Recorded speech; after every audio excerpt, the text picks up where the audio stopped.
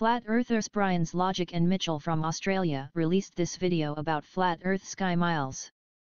Nautical miles have absolutely nothing to do with the surface of a globe Earth.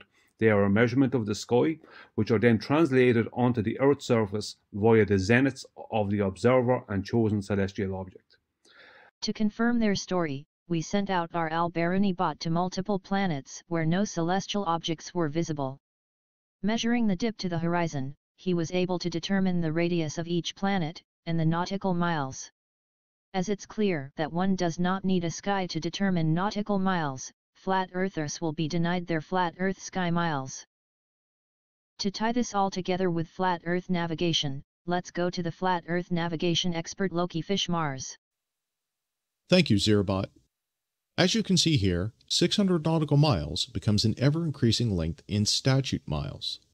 This also introduces a curved baseline from north to south, which directly violates the flat Earth requirement of a straight baseline. This would result in there being no direct conversion of nautical miles to statute miles.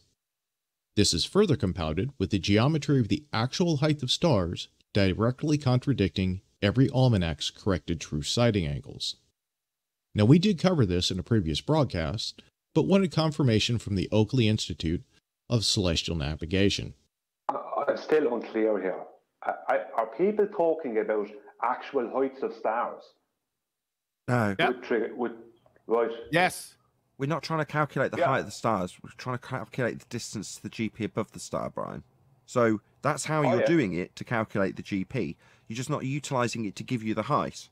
Could you back engineer it and do that? Yeah.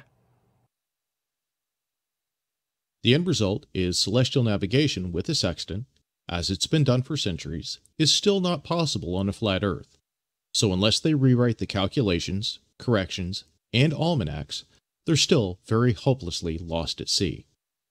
From the team here at Flat Earth News, good night all, and we'll leave you with this little gem. The dip horizon is not because of a curve.